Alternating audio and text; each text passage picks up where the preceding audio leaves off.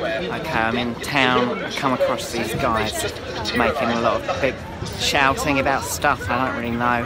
Maybe they're hungry or something, seem a bit cross about things. Where you get objective laws of logic apart from God, that not depend on human mind, not depend on human mind. But it is your Just banging on for ages about boring stuff. Having more fun than this. And when we're attacking each other, we're vulnerable. I just noticed his sign over there says challenges welcome. So I might try and challenge someone, I think. See if they're up for it.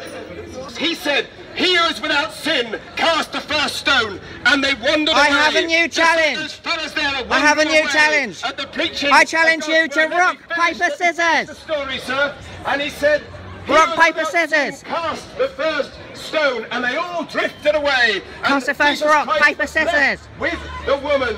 And he said, "Where are your paper, accusers, scissors? ma'am? Where are your accusers?" No one's really up for rock, paper, scissors. He was talking about casting a stone or something. I think he kind of knows the rules, but not quite. So I'm gonna go. We could have all had a bit of fun and played rock, paper, scissors. But as it was, he was too busy shouting, and everyone was shouting at each other, and no one had any fun. Okay, Simon Matthews on the street. It's a bit weird out here, isn't it? Bye.